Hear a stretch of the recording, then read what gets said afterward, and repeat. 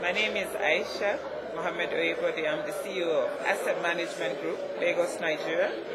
I'd like to speak about empowerment of our women at grassroots level, teach them about their basic rights and their worth. I think that's one thing that we should be able to achieve in this 1 year, one change. I think it's very important that the African woman, who everybody in the conference has described as being the backbone of development on the continent, should now be able to participate in this new growth, this new development, this new Africa that we're looking at. And the only way they can do that successfully is if we give them, we teach them about their basic rights, and more importantly about their wealth. What is it that they can contribute? How is it that they can bring about positive change? How is it that they can demand more of their leaders? And how is it that they themselves can be part of this process?